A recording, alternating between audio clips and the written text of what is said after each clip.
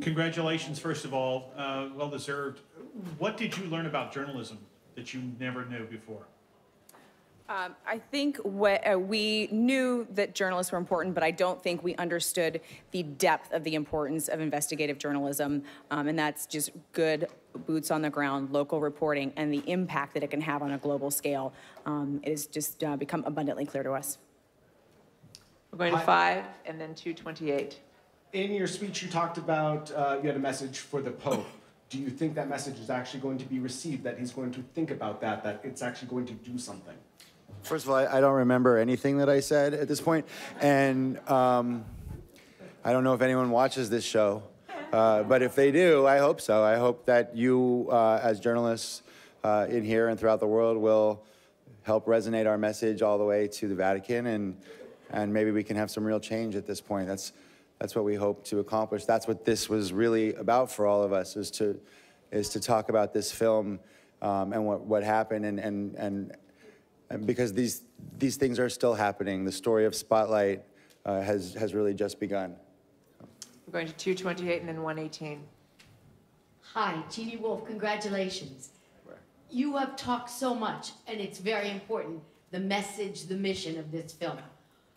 What you won for was getting that message across in the most artistic way. What were the filmic, artistic, challenges of making this film? And you knew that audiences had to respond to it to make the message work.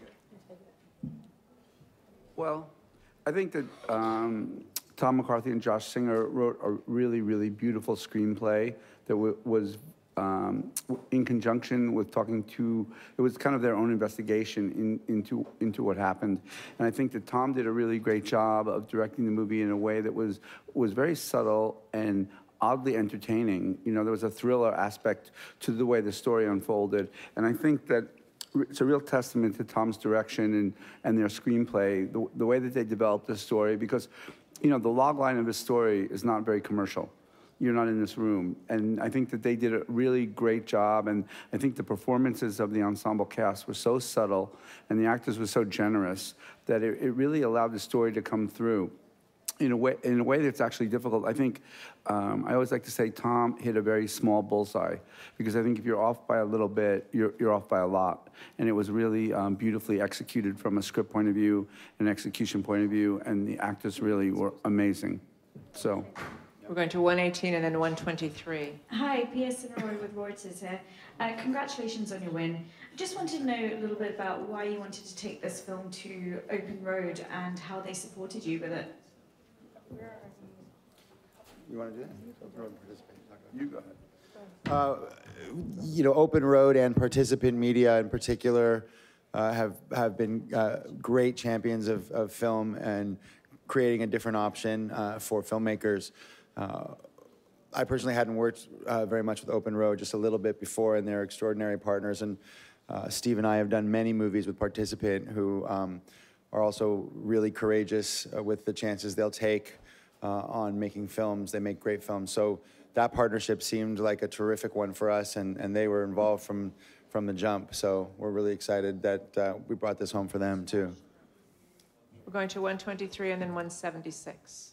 Jeff Edgers, Washington Post. Congratulations. Our boss is very happy. Yeah, which will be good for me for a couple days. Great. Now, I don't want to bring you down, but this is a very rare Best Picture that has won only 2 awards. And I wondered if you had any thoughts on why that might be. And I know you're probably not disappointed, but. I think this is a huge testament to the Academy, to recognizing, I think, its members recognize just the import of our film, the impact that it's having and continuing to have. And I think that speaks volumes to this filmmaking community and to the power of film. 176, and then we'll go to 277. Congratulations to you all on your win tonight. Something that you handled very well in the film, I thought, was the effect that the Breaking story had on the city of Boston itself as a character. Can you talk a little bit about the reception you had when you brought the story forth to shoot, in Boston, and maybe the help that you got from the film commissioner there, or any other people that might have participated. I know about the Globe, but other people.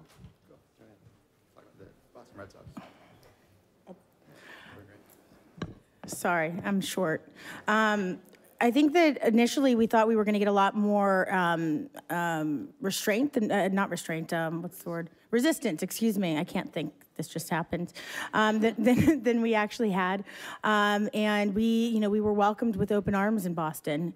And, many people came forward and told us their personal stories and how this has affected them. And that was emotional and moving to all of us. So, thank you to the city of Boston for really standing behind us. We're going to 277, and then we'll wrap it up with 20. Hi. Hi. Hi. Congratulations. So I was wondering if making this film changed your perception on religion and made you question your own religious feelings, upbringing, beliefs. What did it do to you? So I don't think it really changed our look at how we viewed religion. I think it was more about the institution than it was an attack on religion. So whether it's a religious institution or it's Flint with water, or if it's a government agency, that's really the way we looked at it, because it was not an attack in any way on Catholicism. It really was the institutional issues. And we'll wrap it up here with 20. Hi, Warren Levinson from the Associated Press. This was at least a little bit of a surprise. So were you expecting to hear your name called? It was a huge surprise for us. But I had visualized this at my wife's suggestion for many months. And in my visualization of this evening, Morgan Freeman always was the person who came out and said, "Spotlight." It's a true story. And then my wife was visualizing it, and she always, I always asked her, where were we sitting? And she said, well, the left side. And then yesterday we got our tickets, and I asked her what row in her visualization. She said row 8, and we were in the 8th row. So I felt really good about that. So I guess I'm saying there may be some divine intervention in the win for Spotlight, which is ironic, I'm sure. But no, we were all very delighted. Completely surprised. I think anybody who expects to win an Oscar, I think Leo was surprised tonight. And when you actually hear your name called, it's the most, I don't know how you can describe that emotion.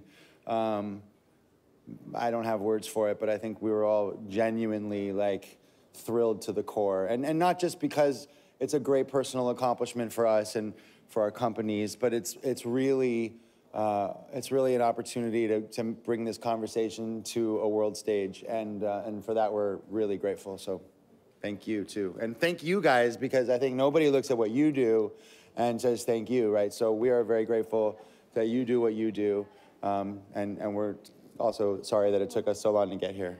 And I'm going to just say one other thing. It was also really meaningful to us because we had all of our reporters and a survivor in the audience tonight. So it really was personal. So thank you guys very much.